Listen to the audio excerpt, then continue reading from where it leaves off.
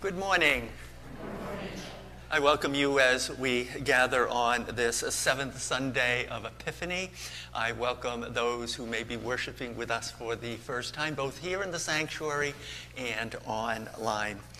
I also want to thank Patrick Clerkin, who is serving as our tech person this morning. Just a reminder that the middle hymn is one that is new. It's The Power of Your Love. There are sheets with the music and notes on it for those who would like to have them for learning the piece. And if you raise your hand during the first hymn, the ushers will bring a copy to you. And I know that our Minister of Discipleship has an announcement. Good morning. Good morning. I just wanted to remind you that invitations for Bible Quest and Bible Sunday have gone out, and the RSVP date for that is this coming Monday, not tomorrow, a week from tomorrow, so that we can make sure that we have the Bibles inscribed with the name spelled correctly and the date, and that we have all of our materials ready for Bible Quest. So if you have a third grader or older who does not have a Bible and would like to participate, please let me know. Thank you. I know that Don Putney has an announcement as well.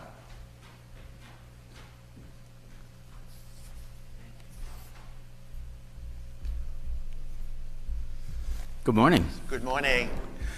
I know that normally a ministry meeting is not something of a big announcement for the whole congregation. We are having a meeting at 11:15 after church, and the reason why it should be of interest to you is Gail and I have been working very hard, and there are some exciting things for the church. If you thought Trunk or Treat was exciting, come and listen just out of curiosity. You don't have to be a member, but if you want to know what's going on, join us.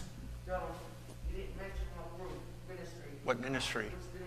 This is the InReach ministry at this time. I noticed it too, Lauren. I've been asked on behalf of the Fair Ministry to remind everyone that there is going to be a drawing for a week's stay at a nice place up in, I believe it's York Beach, Maine, thanks to Laura Kaplan.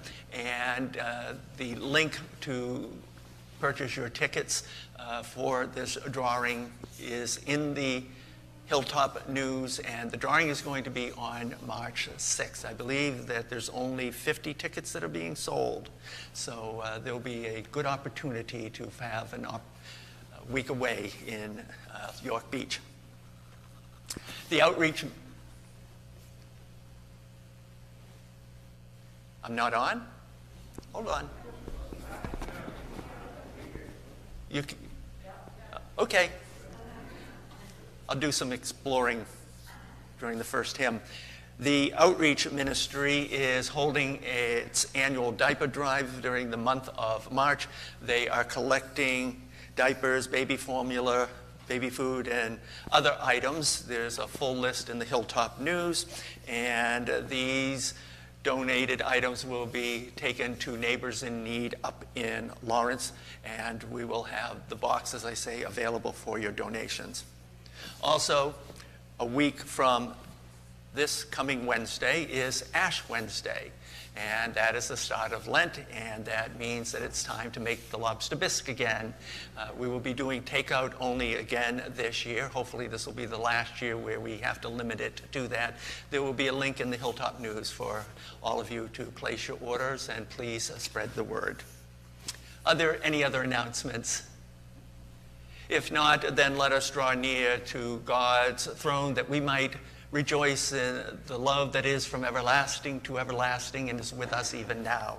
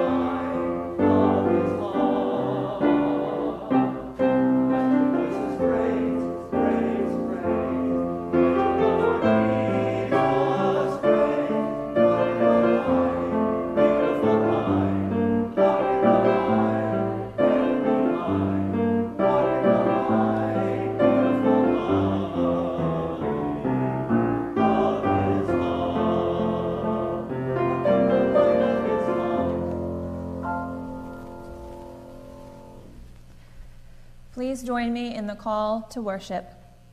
Sometimes worship is like a parade, a celebration as people come together to share their joy. Sometimes worship is like an adventure, A gathering of people who are searching for wisdom and understanding. Sometimes worship is like a fast, Where the brokenhearted share their tears in search of grace to heal their wounds. Worship is a sacred encounter of all that is human with all that is holy. A sacred drama full of ancient promises and joyful possibilities. Come, let us rejoice in the wonders of our God who is with us even now.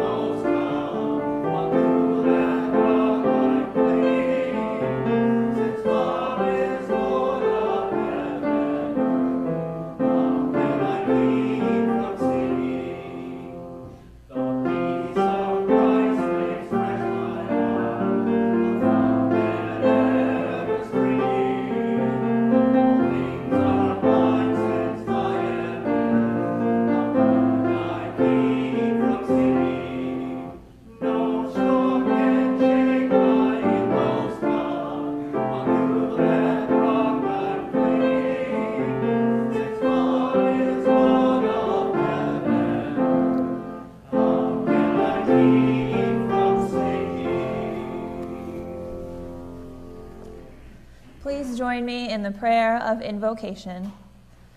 God of every living thing, you know me inside and out. Every thought that flitters through my mind, every plan that I make, every word that I speak. You know my past and you know my future. You even knew me when I was being wonderfully wrought in the depths of my mother's womb. Come to me now, wise and wonderful God, to dance with me in my joy and hold me in my sadness.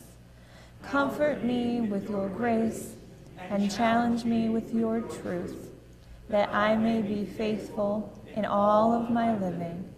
For I ask it in the name of our Savior, Jesus Christ, who taught us to pray together. Our Father, who art in heaven, hallowed be thy name. Thy kingdom come, thy will be done, on earth as it is in heaven. Give us this day our daily bread, and forgive us our trespasses, as we forgive those who trespass against us. And lead us not into temptation, but deliver us from evil. For thine is the kingdom, and the power, and the glory forever. Amen.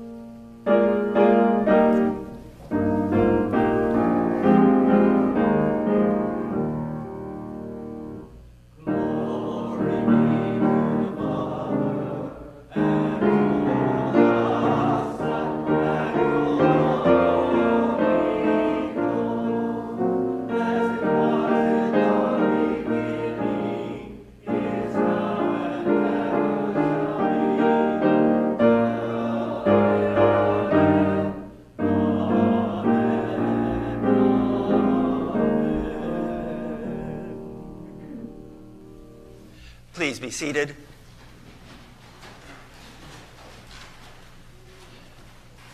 As we continue to praise the God who was and is and ever shall be, and give thanks for all of the blessings that we receive, let us come now to God's altar with our tithes and our offerings.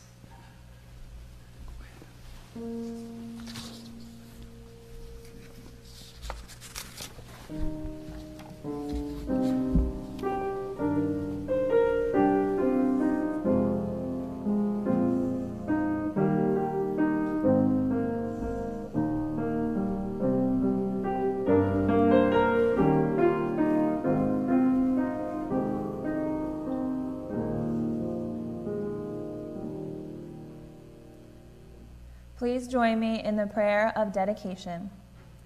Holy One, as we stand before your altar, we praise you and give you thanks for the miracle of life and the promise of the life that shall be everlasting.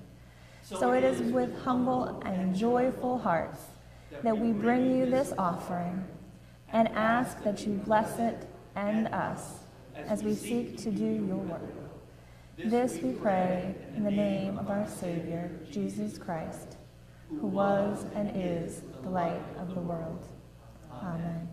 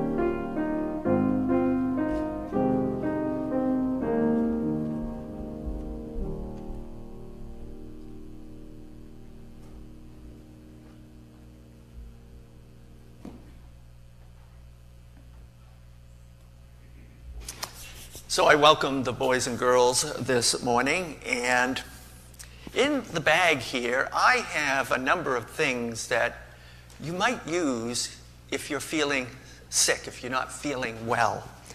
So for example, there are different ways that we don't feel well. For example, if we fall down and we get a cut, we'll need some Band-Aids to cover the cut. And if you feel like you have a temperature, you need one of these new contraptions. You just put it on your forehead and go like that, and okay. If you have an upset stomach, you ever have an upset stomach, not feel kind of right, you might take some Pepto-Bismol. And if your shovel after a big storm, you might take some Tylenol for the aches and the pains. And a number of years ago, when I fell out here in the parking lot and I broke my fibula, I had to use a walking boot like this. And so these are all things that you would use when you're hurting. But there's another kind of hurt that is very important, and Jesus was very concerned about, and that's the kind of hurt that you feel inside when you're sad. Sometimes it's because something happens, maybe a friend has to move away to another part of the country and you have to say goodbye. There's also hurts when somebody says or does something mean to you and it makes you very sad and you cry. And Jesus doesn't want us to hurt each other like that. And so he gave us a rule. And it's a very important rule. It's called the Golden Rule. It's called the Golden Rule because it's very valuable and it's very important. And the Golden Rule goes like this: do unto others as you would have others do unto you. So what Jesus is saying there is, if you wouldn't like it if somebody did it to you, then he doesn't want you to do it to someone else. And when we live our lives by the Golden Rule, it'll bring us happiness, and it'll bring more happiness into the world. Let us pray. Dear God, we thank you for Jesus and for how really wise he was. We thank you that he shared the Golden Rule with us. We ask you to help us to live by that Golden Rule and to always remember before we say or do something to ask ourselves, would I like it if somebody did this to me? And if the answer is no, help us not to do it to others. Amen.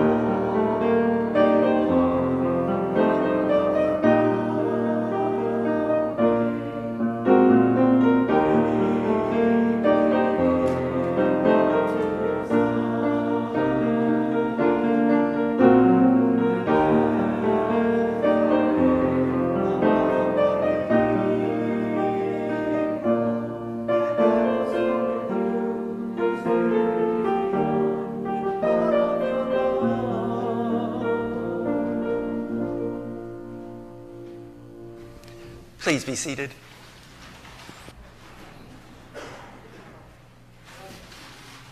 Please join me in the responsive call to prayer. Draw near to God, and God will draw near to you. My sisters and brothers, let us enter into this time now of sacred stillness.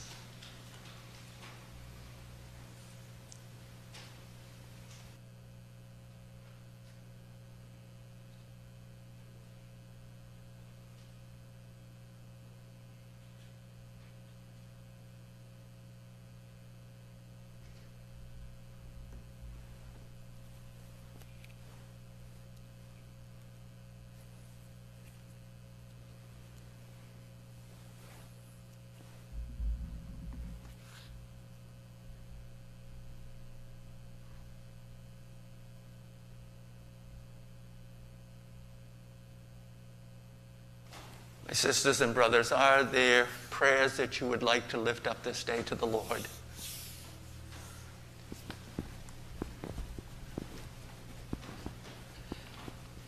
Yes, Andy. Dee Kuhnell's grandson, Freddie, has been given a totally clean bill of health. No cancer is coming back. He no longer needs drugs. Yeah.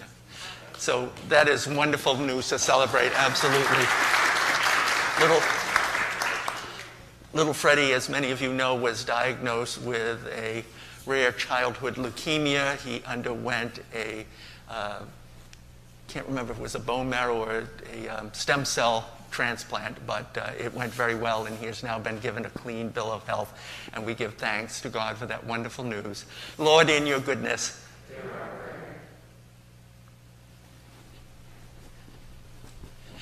Yes, Gail. I'd like to ask prayers for my friend Darlene, who's undergoing breast cancer, chemo, and then surgery.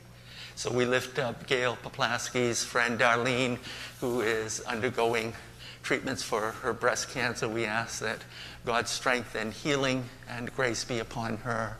Lord, in your goodness. Also lift up in prayer Janet Dukeshire, who is home recovering from a broken rib after she had a fall.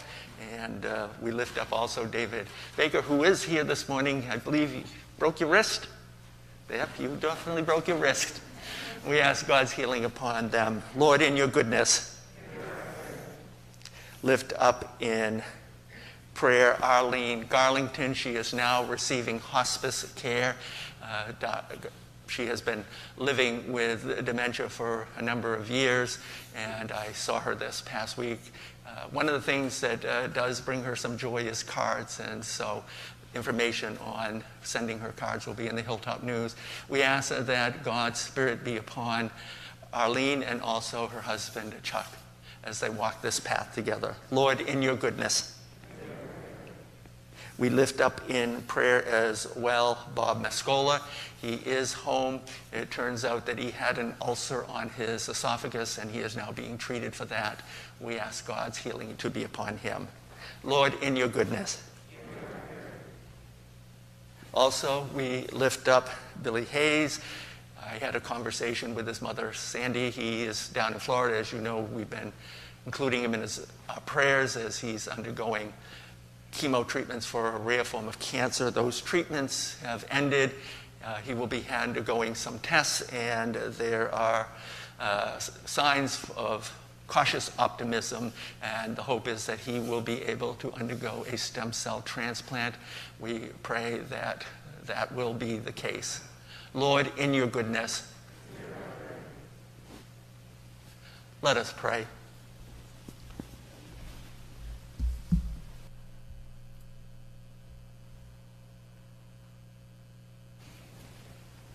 Lord God, we come this day to praise you, for this truly is the day that you have made, and we are here to rejoice and be glad in it. We come to give you thanks, for truly we know that with every beat of our heart, we are celebrating the gift of life that comes from you. We give you thanks, Lord, for this community of faith, where we gather to love one another, even as you loved us when you came to dwell among us in your only begotten Son. Lord God, in this time of great challenges, we ask that your Spirit be upon us, and even more so, that you still our hearts, that we can feel your presence with us, and that it will inspire us to rise up and to in all ways be instruments of your peace and ambassadors of your love. Help us carry the joy and the blessings that we feel and receive every week when we gather here, to carry them into the world around us, so that we in some way might make the life of someone a little better. Holy One, you have heard the prayers of our hearts, both those that we have spoken and those that are still silent. And we give you thanks. We pray all of this in the name of your Son, our Savior, Jesus Christ. Amen.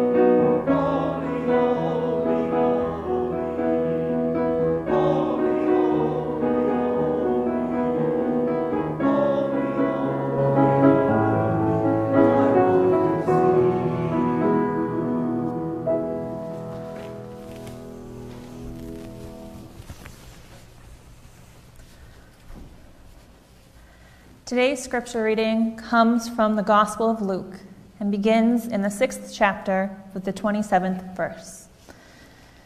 But I say to you who hear, love your enemies, do good to those who hate you, bless those who curse you, pray for those who abuse you. To one who strikes you on the cheek, offer the other also. And from one who takes away your cloak, do not withhold your tunic either.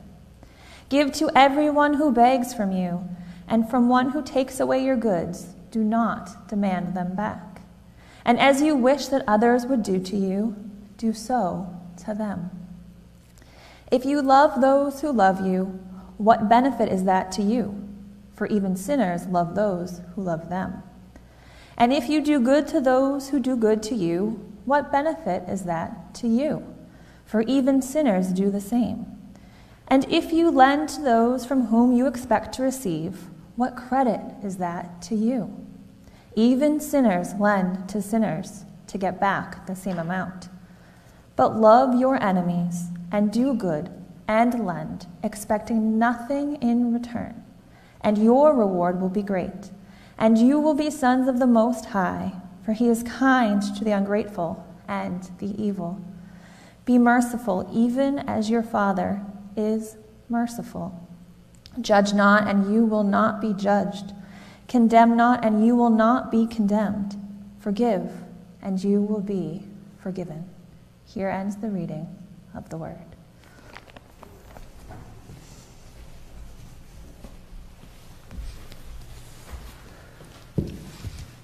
Let us pray. May the words of my mouth and the meditations of our hearts upon the Scripture be acceptable in your sight, O Lord, our strength and always our Redeemer. Amen.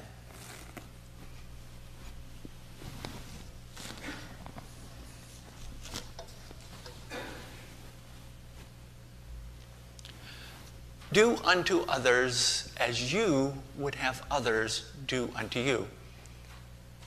It's called the Golden Rule, and it is how Jesus wants you and me to live our lives. Yes, do unto others as you would have others do unto you. Unfortunately, it can be difficult to do that when there are people who live their lives as if they had never heard of the Golden Rule. I saw that a couple of years ago when I was living in the parsonage next door. Actually, it would be more accurate to say that I heard it when I was living in the parsonage next door. Over the course of an entire summer, I heard it every Friday and Saturday night between midnight and 1 a.m. when someone on a motorcycle revved his engine as he was heading up Haverhill Street. Every Friday and Saturday night. between midnight and 1 a.m. I can't tell you how irritating that was. And apparently, the guy on the motorcycle didn't care that he was disturbing people who were trying to sleep. You don't have to look very far these days to see behavior like that. One man saw it when he went camping with a friend. One morning, the two of them were sitting around the campfire when they suddenly looked up and saw this big old grizzly bear charging toward them. Immediately, the man's friend reached down and began to put his boots on. "What are you doing?" the man said. "You can't outrun that big old grizzly bear." "I know that," the friend said, "but I don't have to outrun that big old grizzly bear. All I have to do is outrun you." Here's another example. Many of you have probably heard about the truck drivers up in Canada who are participating in a self-described freedom convoy. They're protesting, or they were protesting, a mandate in that country that all truck drivers needed to be vaccinated because they went back and forth between this country and their country. And they had every right to protest, of course, but here's a question for you. Did they have the right to park their trucks on the Ambassador Bridge and block traffic going back and forth between Canada and the United States? Because of their actions, there were businesses that had to close, which means that there were people who didn't get paid because they couldn't work or they couldn't get to work. It makes you wonder, how would those truck drivers feel if, say, people who were in favor of the mandate blocked the bridge? How would the truck drivers feel if they had to go without a paycheck because they couldn't get to their destinations and make their deliveries? Do unto others as you would have others do unto you. It's a great rule, but it can be difficult to follow because you and I both know that there are people who do not live their lives the way the Golden Rule says that they should live their lives. So it can be difficult to follow the Golden Rule, but not impossible. All you have to do is look at Roberto Di Vincenzo and what he did. Roberto Di Vincenzo was a professional golfer from Argentina. I asked Horatio if he had heard of him, and he didn't. Neither had I. But he played on the PGA Tour in the 1950s and 60s. Since I had never heard of him, I went to Wikipedia and I discovered that he actually won 8 PGA tournaments, including the British Open in 1967. Well, after he won one of those tournaments, he was at the golf club when a woman came to him with a tale of woe.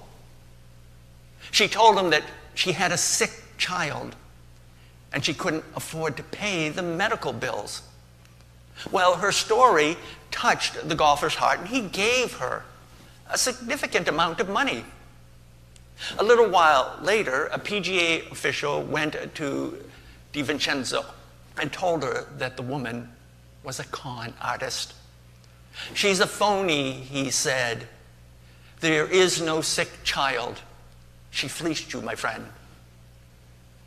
When Di Vincenzo heard that, he couldn't believe it. "You mean," he said, "there is no dying child?" "That's right," the official replied.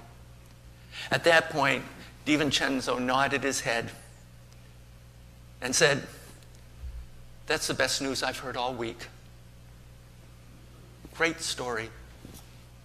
Do unto others as you would have others do unto you. It means that If you're serious about following the golden rule, you have to forgive when someone takes advantage of you. It means you have to love someone who hates you. It means you have to turn the other cheek when someone insults you. So let's not kid ourselves here. There are times when it can be hard to live the golden rule. It can feel sometimes like it's a burden, but it can be a blessing. Maybe that's why I found myself thinking the other day about Lillian Weeks. Mrs. Weeks was my piano teacher when I was growing up. And I have to confess that I wasn't a great student when it came to practicing my piano lesson each week. I really wanted to learn how to play the piano, but I hated it when I had to sit down at the piano and practice my lesson. My mother, God bless her, she did everything she could think of to make me practice. One of the things she did was she took an egg timer and she set it for 30 minutes. That's how long I had to sit at the piano and practice my lesson. My mother made a big mistake, though. Instead of keeping the egg timer with her in the kitchen, she put it on the piano. So my daily challenge was to see how far I could advance the timer without her catching on to my little scheme. I think I got away with it for about a week. Yes, I hated it when I had to sit down and practice my piano lesson. But then years later, when I was out on my own for the first time, you know what I did? I went out and I bought a piano. Now I love to sit down and play the piano, and my only complaint is that I never seem to have the time to do it. So for me, playing the piano went from being a burden to being a blessing. And the same thing can happen when it comes to the golden rule. It can go from being a burden at times to being a blessing all the time. The key is to remember what Jesus said at the very end of this morning's reading. Actually, it's the verse after the ending of this morning's reading. I didn't realize that I gave Gail the reading without the last verse. But this is what Jesus said. Give, and it will be given to you. Good measure, pressed down, shaken together, running over, will be put into your lap. For with the measure you use, it will be measured back to you. In other words, what you give is what you'll get back. If you are kind and compassionate and caring, that's what will come back to you. If you're good-hearted and generous, that's what will come back to you. If you're friendly and forgiving, that is what will come back to you. Now, it may not happen every single time, and it may not happen the very next day, but overall, what you give is what you'll get back. The measure you give is the measure you will receive. Do you all remember the movie It's a Wonderful Life? Great movie. I have to confess, I had never seen it until a few years ago. Now I watch it every Christmas. In the movie, you'll remember that George Bailey was always helping others. When he was a boy, he helped Old Man Gower. Old Man Gower was the pharmacist at the drugstore, and when he finds out that his son has been killed in the Second World War, in his state of mind, he mixes up some medication for an elderly woman who has rheumatism. George Bailey realized that, and he corrected the problem before it could have done serious harm to the woman. Later on, when he got older, he continued to help people. He helped Violet Bick. Do you remember her? Violet Bick got in some sort of trouble and needed money. George Bailey helped her out. Mr. Mancini, remember Mr. Mancini? George Bailey helped him buy a house for himself and his family. So throughout the movie, George Bailey is there for others. He's helping others time and time again. And then at the very end of the movie, when George Bailey is in trouble and he needs $8,000 because of a problem which was not any of his doing, all the people that he helped come back on Christmas Eve, and together they raise the money that George Bailey needs and then some. The measure you give is the measure you will get back. It may not happen every single time, and it might not happen the very next day, but the measure you give is the measure that you get back. Jesus knew that, and that's why he made that promise. He was able to make the promise because he knew that God is the one who is always doing the measuring. Mark Medoff saw that a number of years ago. Mark Medoff is a writer who wrote the screenplay for another movie that might not be as familiar to you. The movie was Children of a Lesser God. And it's about a deaf woman who has a relationship with a hearing teacher at a school for the deaf. Marlene Maitland played the role of the deaf student, and she actually won the 1986 Oscar for Best Actress. Well, because of the movie, Mark Medoff was invited back to his high school to speak to some students in a drama class. So he went back to Miami Beach High School, and after his presentation, he asked the teacher of that class if any of his old English teachers were still there at the school. Turns out there was one, an elderly woman by the name of Irene Roberts. So after a short walk down the hallway, Mark Medoff found himself standing in the hallway with Miss Roberts. Looking back, he wrote these words: "I was no one special in Miss Roberts' class, just another jock who did okay work. I don't recall any one special bit of wisdom she passed on, yet I cannot forget her respect for language, for ideas, and for her students." When he met her, he said, "I'm Mark Medoff. You were my 12th grade English teacher in 1958. She didn't recognize him. So in that awkward moment, the only thing he was able to say was, "I want you to know you were important to me." And there in the hallway, this slight and lovely woman, now nearing retirement age, this teacher who doesn't remember me, begins to weep. And she encircles me in her arms, and through her tears whispers against my cheek, "Thank you." And then, with the briefest of looks into my forgotten face, she disappears back into her classroom, returns to what she's done thousands of days through all the years of my absence. Good people, remember, the measure you give is the measure you will get back. And when you remember that, you will have no trouble measuring up to the golden rule. Amen.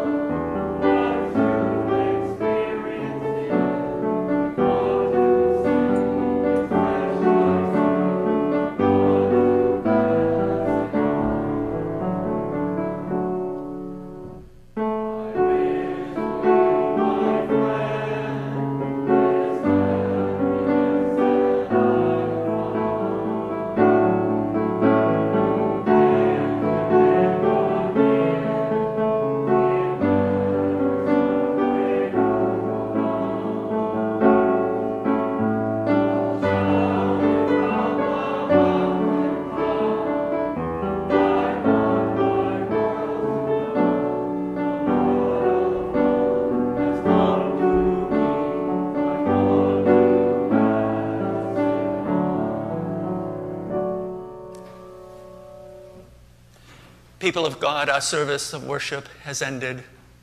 Let us prepare now to go forth wherever we may be to continue our service of love, knowing that our God goes before us.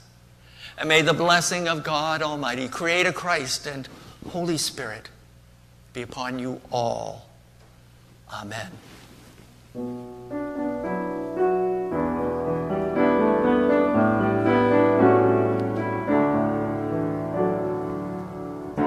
Shalom to you now. Shalom, my friend.